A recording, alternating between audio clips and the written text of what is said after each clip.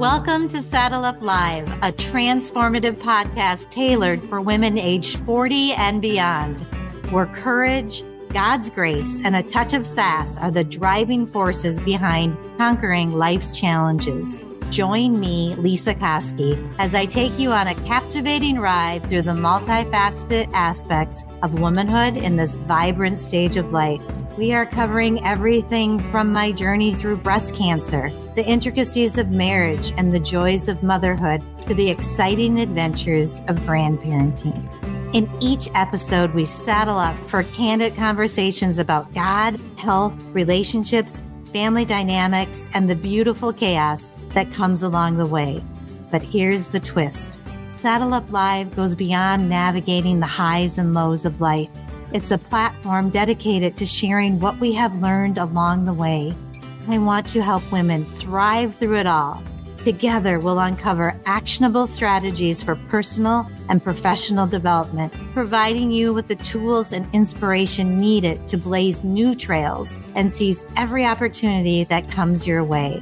Moreover, we are committed to helping you suffer less and live more fully. Through our discussions on God, health, wellness, and mindfulness, we explore practical techniques for managing stress, cultivating resilience, and embracing a holistic approach to self-care. So whether you're looking for practical advice, heartfelt stories, or simply a supportive community of like-minded women, saddle up and join us on this exhilarating ride. Because at Saddle Up Live, we believe every woman deserves to thrive, flourish, and live her best life, no matter her age or stage.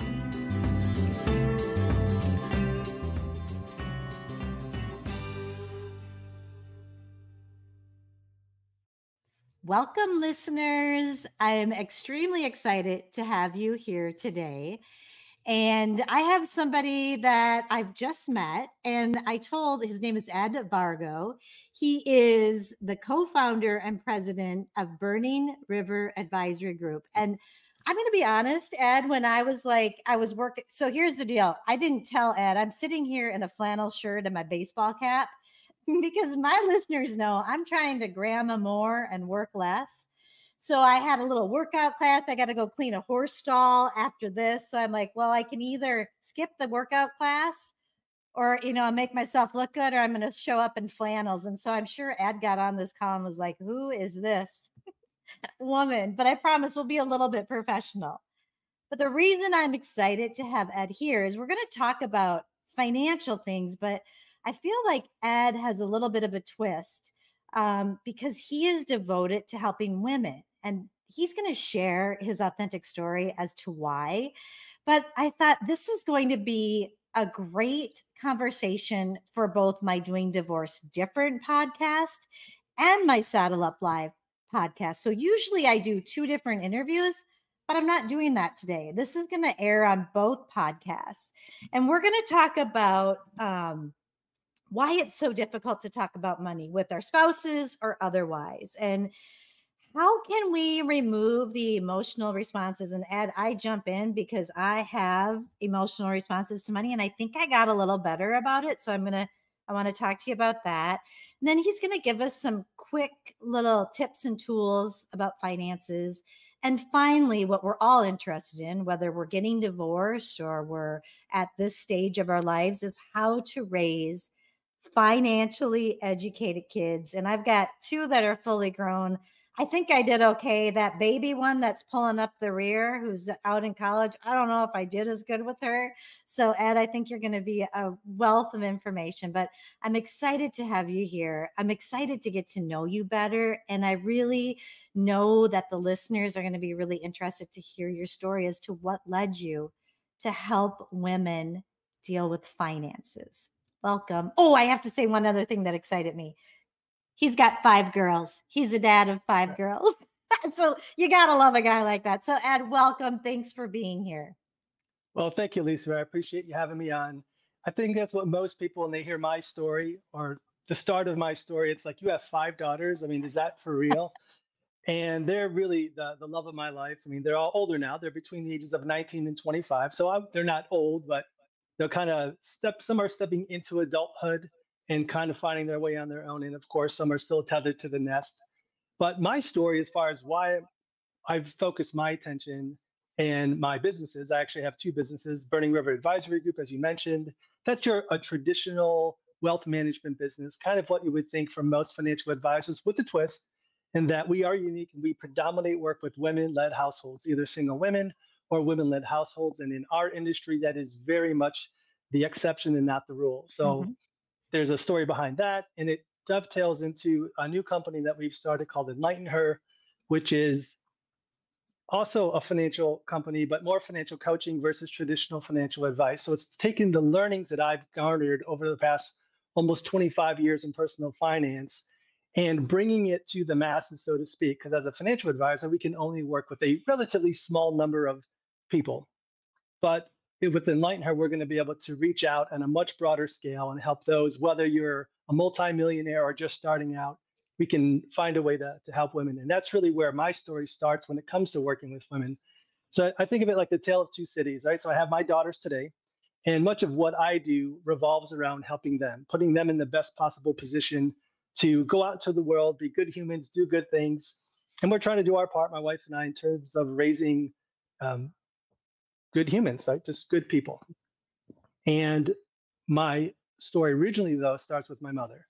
And so my mom is an immigrant from South Korea. My father and her met during the Vietnam War. He was stationed in Korea. They met there, got married, and a little bit of the American dream at the start of this relationship, came back to the United States and proceeded to have four children. But it didn't quite go so well. So the relationship soured and they end up getting a divorce. And that's the other side of this tale of two cities, because my mom, unfortunately, because of, for many reasons, one, a language barrier, cultural barrier, an economic barrier, she was not able to maintain custody of us children. So it was an anomaly in the sense that, I mean, divorce wasn't quite so common back then. And my father ended up raising us. And my mom really she didn't have any options, quite frankly. And that's where I look at this and I think of that as a travesty. Like my mom had to give up her four children because she felt that she couldn't raise them because she didn't have the financial means to do so. And so as I pivot, I carry that with me throughout. I didn't realize how much of an impact it would have on my life Mm-hmm. as I got further into it. But I've carried that forward into a lot of the divorce work that we do, because we see a lot of women who come into we're obviously a business that focuses on women who are going through a difficult time, like divorce. And I just never want to see a woman, really anyone, but a woman in this case, have to face what my mom faced, having to make real life decisions about whether they have their kids with them or not, because in this case of a financial issue. So Okay, so see, I knew that I would love talking to you, and I love it when people go through something difficult and then they help others. You're honoring your mom, by doing this work. And on this show, I'm just getting teary eyed, but I do often really want to comfort women so that they know, if you're a stay at home mom and haven't been working for a while, I don't want them to be afraid if they're facing divorce.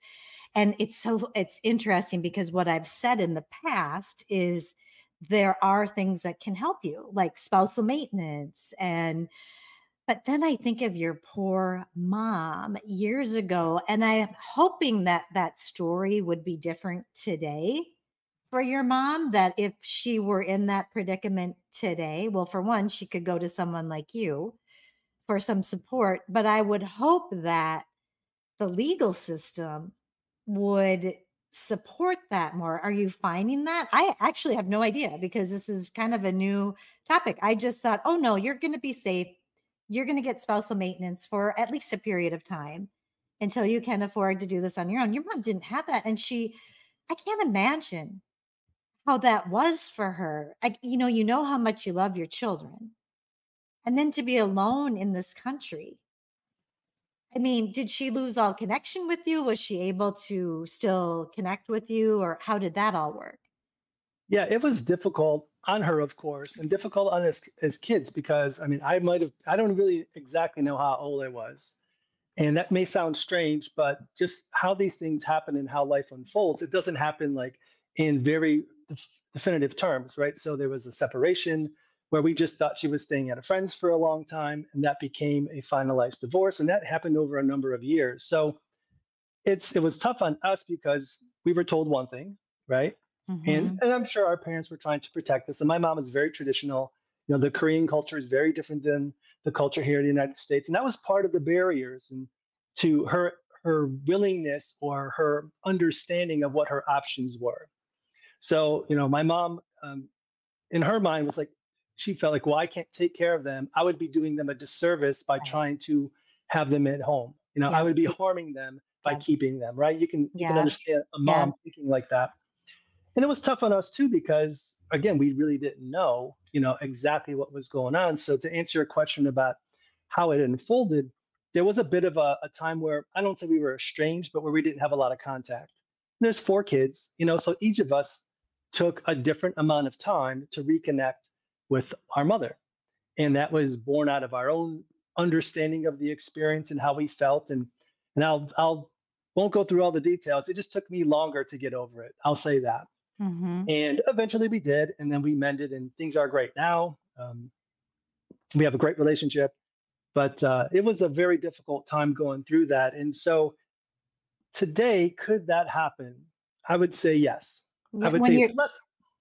Yeah, it's possible because what they're in the divorce arena, there isn't somebody looking out for you. There's no one coming and guiding you and taking you by the hand and saying, "Hey, here's how this works."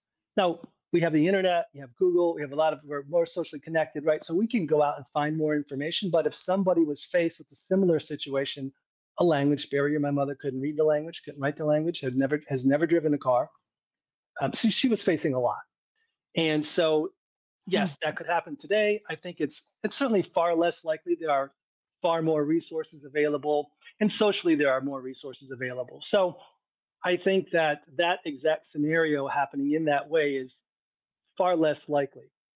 That said, there's still a major barrier when it comes to the understanding of how the divorce process works. And there is a lot of misinformation or misunderstanding, and again, there is no entity that's going to come in and save the day. The court system's not going to come in and say, "Oh no, you're getting an unfair deal." That's not Right. really how it works, right? And so, you know, one of my key messages in working with women, whether you're going through divorce, just starting out as one of my girls might be stepping into the Hmm. professional workforce or anywhere in between, is you really have to advocate for yourself. Hmm. You can't be passive. You can't expect others to do or take care of you. And we're in my relationship with my wife. It's a fairly traditional household right now. My wife doesn't work outside the home. She was a NICU nurse for a long time. Yeah, 5 kids in 6.5 years. You know, there's enough to take care of at home. So she was certainly working in the home. But it's really important for whether you're in that situation or you're on the front lines and the primary breadwinner, you really do have to advocate for yourself and start to get educated about how the financial world works. You don't have to be a whiz. You don't have to know the ins and outs. You don't have to be great at math. You know, there's a lot of things, a lot of thoughts that sort of self-limiting beliefs that women have when it comes to money that holds them back. And some guys, a lot of men don't have those same self-limiting beliefs, Right. whether they're competent or not. They're just some things that the way men think about money allow them to step forward, where a lot of women are just standing on the sidelines or even stepping backward. Yep. Okay, so that kind of brings us to the first question. Why is that? Why is it difficult for women to talk about money? Like it's getting better. I've been married almost 33 years and it's finally starting to get a little bit better. And I'm going to go a little bit deeper as we keep going. But why is it so hard for women to talk about? That I don't think there's a one right answer to that. It's a multitude of things. Certainly, there is a sort of just how you were raised kind of Mhm. idea. Right now, that is changing slowly but surely, but it doesn't account for everything. But we learned from our parents, right? And so, if you're not having conversations at home around money, it's very much unlikely that your children are going to start to have those conversations, and particularly for girls or for women. And men tend to talk about more about money naturally than women do. And so some of the studies out there have shown that in general, this is a broad painting with broad strokes. So just take that into account. Mhm. Men have a tendency to gravitate towards things, and women have a tendency to gravitate towards relationships. Not surprising. There's a lot of male engineers and there's a lot of female nurses, and Mhm. so that natural tendency, and money is a thing. So talking to my girls, talking to my wife, talking to other females and women clients, they don't gravitate toward the money as much as their male counterparts do. So yeah, I think it's an interesting It's dichotomy. interesting because I just had a little light bulb moment. I was gonna ask you a question about this, but it is so true what you just said, because I think about my childhood, and I know that my father did his very best. He really wanted us to understand finances. And sometimes I almost think it's harder when we were fairly well off, not super well, just kind of, but never was a hard, money wasn't hard to come by. Where my husband's family, it was harder to come by. And he learned about finances naturally. Like, I've got to work for this. I don't want my dad to spend the money that he needs for groceries for this. Where I knew that my dad was saying, you need to pay for your own college, because he wanted me to understand. And when I think I was 12 years old, my dad had this plan. I don't know where he learned it, but he was going to give us a certain amount of money, my brother, who was 2 years older, and myself. And it was a pretty good allowance. And then we were to go and take care of everything that we needed. So at 12 years old, I would buy whatever I needed for like school clothes, and I had an allowance, but like if I ran out of money, I couldn't go to a movie with friends, right? I mean, that was how he was. So my brother was, yahoo! He was so excited about it, didn't think twice. And I was like, what? I don't want to do that. And I never said anything because I was very obedient, and I would never have said that to my dad, which probably is an issue too, because if I could have just told him how I felt. But it scared me. And I think it actually made me look away from it. And like I survived. I paid for college. I lived off a bag of potatoes. I'd rather buy an outfit than food. I mean, I figured it out, but I never really healed that the way that I felt about it emotionally, where I like wanted to run away from it a little bit. And here you have the daughter and the son both reacting completely differently to the exact same situation. Right. It is interesting, right? So there Mhm. are some societal things, and I think there's some nature and nurture things. And there, again, there's been plenty of studies in the world of behavioral finance. I won't step too much into this space because it's a big subject, but it talks about like why do the premises is like why do smart, let's say intelligent, educated, affluent people make the same mistakes as those who are less affluent, less intelligent, or less educated? You would think that the first Yeah. group would make patently better decisions.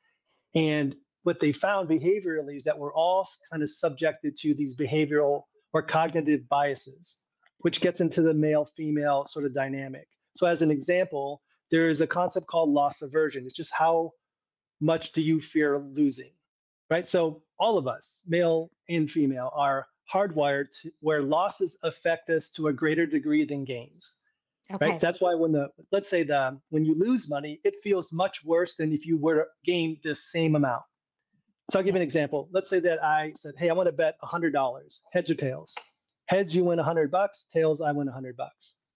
And what happens is, in order for somebody, the average person, to take that bet, I would have to pay them $200 if they won, and they would only have to pay me 100 if they lost. Gotcha. So we feel, even though it's the same odds and we have the Mhm. exact same odds, 50-50, but I have to compensate you to two times the degree to get you to take that bet. And that's because we're more fearful of losing money than we are gaining it. And that psychological trait carries forward in women more so than men. Women are typically more loss averse than men are. And so that's not just when it comes to money, it's kind of a personality trait. And so we see this manifest itself in the financial realm in a number of ways. It could be men are more willing to take risk in the stock market than women are. We find that to be the case. We find that men are more willing to say, "Oh, I'll apply for that job, or I'll throw my head in the ring for that job promotion," even though they may not be ready for it. Whereas a woman might look at that and say, well, I'm not quite ready for that yet. I don't want to do that. I want to just wait until I get ready. And then the guy's kind of throwing, caution to the wind and saying, hey, I'm throwing my hat in the ring. And sometimes they get that job. So there is some of that built into our sort of the fabric of who we are. And if we understand that, we can work to overcome those barriers. And there's plenty of, cognitive biases that affect males in a way that's not so positive. The key is really just to understand what those are. And so when I look at my girls, what I'm trying to do in raising them and instilling the proper money mindset, and I don't think you asked me this question, but since I'm going down this path, Yeah, yeah, yeah. I'll just walk down it. But I think a lot of women, mothers, want to know, well, how do we raise smart kids? Like, I think what I find with a lot of, say, women in their 40s and 50s, or even 30s, 40s, and 50s, but if you're a little bit older, 40 and 50, and certainly into your 60s, you look back on your life and you're saying, gosh, if I only knew then what I knew now about money, I would do things differently. And the company, Enlighten Her, the whole idea, the genesis behind that idea came from that thought. How do we have the greatest impact on women for future generations? And we need to get to them earlier in life. If I can get my girls to understand money, at least the foundation, they don't have to be a whiz at it, just the foundation, the fundamentals of money, start to make good decisions at 18, 19, 22, 24, and not make the big mistakes that a lot of us have made, learn the hard way. Um, that's going to put them on a solid foundation, right? They're going to be able to move forward. And then they're going to be able to, because women are very social. And so they can start, and we have to foster this. I think this is definitely a part of that barrier that you talked about. And just not talking about money, we need to foster this idea that it's okay to talk about money. Mm-hmm. It shouldn't be taboo. It should be just like anything else. In fact, money is one of the most important resources. I think it's the most valuable personal resource that you own, that you have access to, because it touches everything in your life. It doesn't mean you have to have a lot of money, but you have to be smart and do good with it. And the better you are dealing with your money, it has a multiplicative effect on your life, and it can enhance all kinds of things in good and bad ways. And I have to say, another light bulb moment. This is very healing for me. So, as you're talking, and remember, I was telling you, my dad, he treated us both the same, right? Myself and my brother. I think it did have some positive effects. Like I said, how I didn't want to do it and I was afraid of it. But as you were talking about the gains and the losses, I am a person who is more like a man where I go for it. I take the risk. And I thought, well, that's interesting because that might be a gift from my parents for how, for them starting me so young and understanding what it really was, what it really meant. But, understanding that, well, if I spent it on this, I couldn't buy this. And maybe going through college and living off potatoes to have nice clothes was the way to do it. I don't know, but it worked. And so that's interesting to me. So as we talk about, and we're kind of jumping into how to raise financially educated kids, and you were saying, to make sure that especially your girls are comfortable with it. Are there any other things that my listeners would want to hear that could help with their kids, even if they're young or if they're like heading off to college? Yeah, absolutely. I think first of all, I think it's totally okay to talk about money. That's the first thing, right? Money sometimes gets associated in a negative light, right? Like we assign negative characteristics to money, but that's really unfair. Money is neutral. And Yep. so you can use money, and your relationship with money can be very negative or it can be very positive. So I think of money as a relationship. I think we need to nurture that relationship. We need to cultivate it, and we need to share it. And so the first thing would be is, okay, it's okay to talk about money.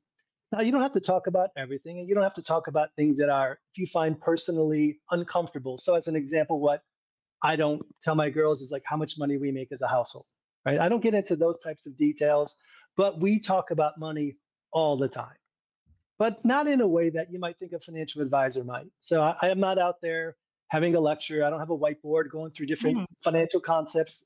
That's never happened. But I think one of the biggest things you can do is, again, by having your conversations in front of them, modeling good behavior. So let's just say, even if your financial situation's a mess, right? Now, let's be honest, some of us have a bad situation and some are very good, and we're everywhere in between.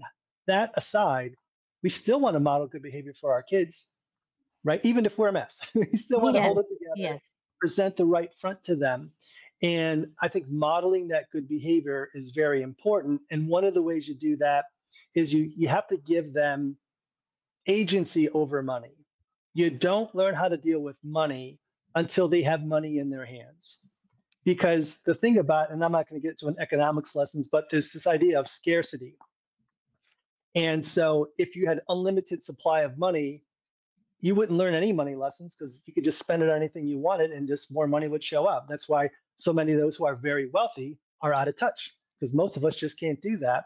They haven't learned the concept of scarcity. It's hard to teach scarcity without living it. And so Amen. right, you lived it, right? You grew up, you said you struggled a bit. I know exactly what that was like. I grew up in an inner city neighborhood in Cleveland, and my father, single household, blue collar, steel worker. We had basically nothing, right? And I won't get into that whole story, but I know what scarcity is like. And fortunately, my girls, I mean, we haven't always been as fortunate as we are now. And because we had them over a certain period of time, they've experienced different levels of scarcity. But what I've always done is put some money in their hands and then coach them on it. And at the youngest ages, it's just saying, hey, here's $20 you get for Christmas or for your birthday. It's your money. I always tell them you can spend it on whatever you want. Now, granted, if they're 6 years old, I'm going to put a lot of parameters around that. They don't know what to do. They don't know how to think about money, but I'm going to start that process and say, look, you have $20. It's really important that you always save 25% of this, or save five, spend 15. And then we can talk about what does it make sense to spend that money on. And you got to let them make mistakes. You have to let them blow through that $15 in Yeah. an instant, and then they're going to ask you for more money because they want something else. Now that's a lesson that you can teach them right there. It's like, well, you could have only spent $5 and held back 10, and you could have both of those things. Or, it starts to teach them lessons about, like, if I spend it on X, I can't get Y. Now, I'm not saying you do that 5 or 6 years old. I think that when they start, I mean, we should talk about those types of things. I mean, you can start it as early as you want. Um, but if we start talking about those things in front of them when they're in their sort of tween years, 10 to 12, I think it's a great time to start to have those conversations, put money in their hands. I think paying your kids for chores that are not for the family, this is my opinion. Okay, we have 5 kids. We had a chore grid. Everybody had, their chores for the week. And that was to help the household because we're all in this together. However, if I asked them to do something that was beyond the household good, and it really was like taking of their time, why not compensate them for them? Hmm. No, what's $20 or $10 to get them to wash your car or to do something for me personally, not the household? What I've Hmm. done is I've taught them a lesson that money just doesn't come from the ether; it comes from going to work. Yep. That's how it works, right? For most of us, you got to go to work to make money. So I give them a chore, I pay them for their job, and I say, hey, it's your money. However, let's talk about how we should use those dollars, et cetera. So I think that's really important. You have to let them live it. And then as they get further along, before they get outside the house, and they're kind of like, at some point, I think a lot of teenagers kind of turn off from their parents, you know. Yeah. So I try to get to them before them for that point where they're not really listening to me, and I just start to share bigger concepts. And that's a longer conversation about the time value of money, like why investing early is so important. Yeah. And now that's a little more financial advisor esque. I'll give you that. But I really think it's having and fostering this conversation and tie in money, scarcity. You don't have, complete dollars, and you got to work for it. And then you can have those conversations about college, like your father had with you. Like, Yeah. we're not paying for this, or we can't pay for this, or you have some skin in the game because when it comes to college, and this is another rabbit hole, I think so many kids today don't understand that college costs money. I mean, they understand it costs money, but they don't know what that means. Right.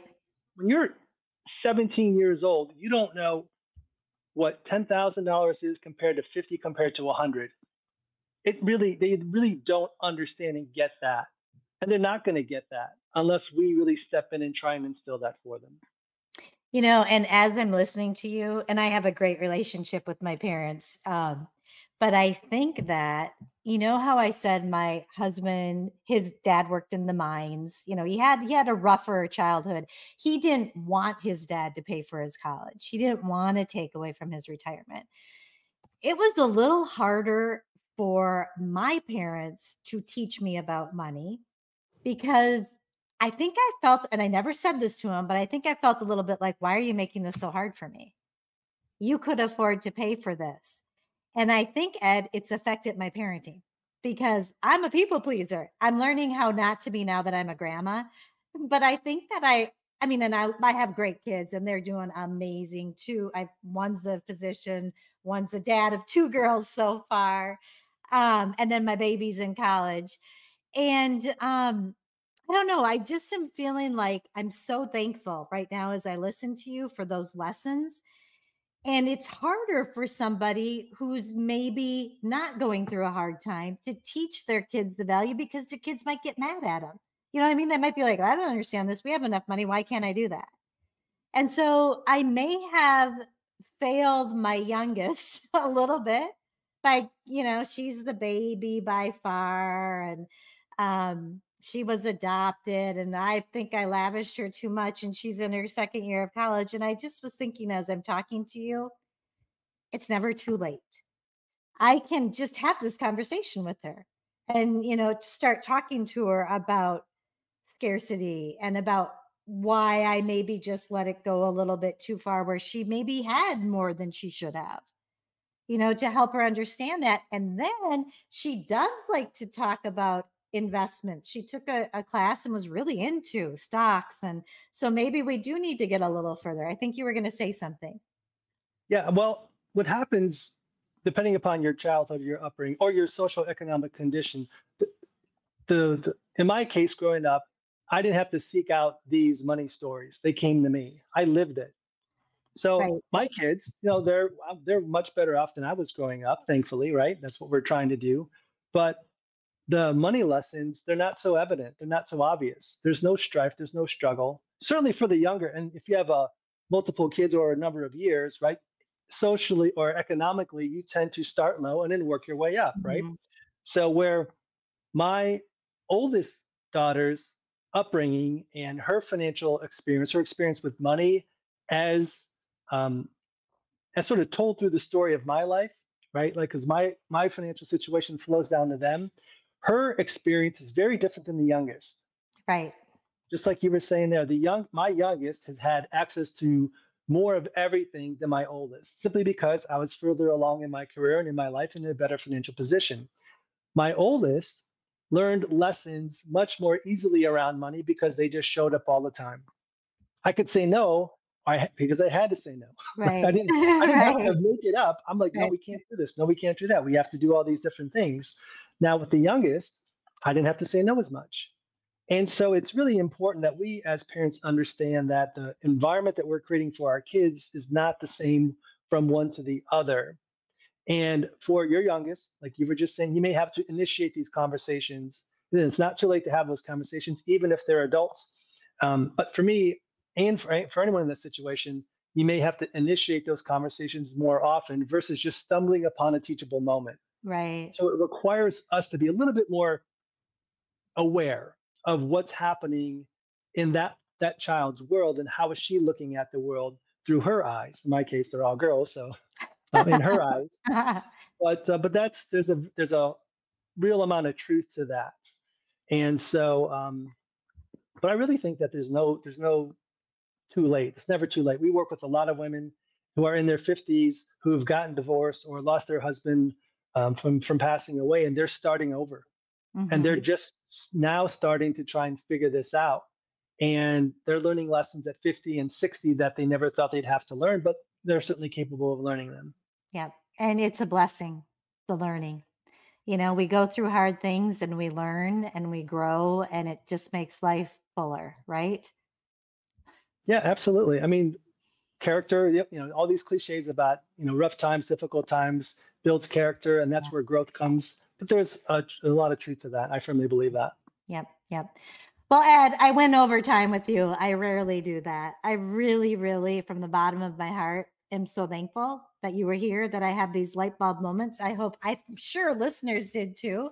And so I'm just grateful that you've been here for doing Divorce Different and Saddle Up Live. And I think I want to talk to you again about that college daughter.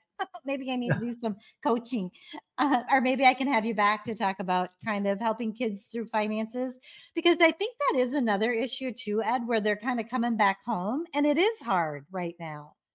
They're coming back. I have a lot of friends whose kids are coming back home and living at home, because they can't afford a house or whatever it is. So maybe that's a subject for another day. Sure. Well, I appreciate you having me on today. And if it makes sense for your audience and they like this well enough, I'd be happy to come back and impart some knowledge. I do have a strong affinity for that group. My girls are right there. They're at this stage right now. I know what that world looks like. I know what their friends are talking about. And we can probably end on this, but the reality is there is a lot. I just had this conversation with my daughter the other day. She's like talking about her friends, and it's like they want to know about money. They want to learn more about it, Mhm. but they don't know where to go. It's like their parents aren't talking about it. The internet's a quagmire, so they don't do anything because they don't really know where to turn. And so there's a real opportunity, and I firmly believe that this generation that are just coming into the workforce now, is the key. So if we could get them trained up, Yeah. just the fundamentals. It doesn't have to be enough to be on Wall Street. Just get the fundamentals right at this stage in life, and that just well, you'll carry those positive trends throughout your life. And chances are you're going to share that not just with everyone or the women, at least in your backyard and your extended family. So Yeah. I think there's a real opportunity there. I totally agree. Ed, thank you so much for being here. And listeners, if you want to find Ed, I'm going to have information in the show notes, but what's the best thing to do if they want a little help? Yeah, I think if you're just starting out or you're in the divorce space and you're trying to figure that out, I would go to enlightenher.com. There's some great resources there, whether you're just getting started on the financial side. There's a piece about 9 money myths. It's a free white paper. You can get that. Or we have 12 steps to safeguard your financial and emotional well-being. If you're on the divorce side, I think those are two great free actionable resources. One of the things that we believe strongly in is not just about putting information out into the world, but actionable information. Mm. And my business partner, who happens to be a professional woman, she's so adamant about that. She says, look, I just don't want to hear some great idea. I want to know how to take this and apply it in my life. We need to build a guidebook or something like that. And that's what we've done. I love it. Okay, listeners, go there, find that. It'll be in the show notes. Thank you, Ed. Thank you. Appreciate it. Take good care.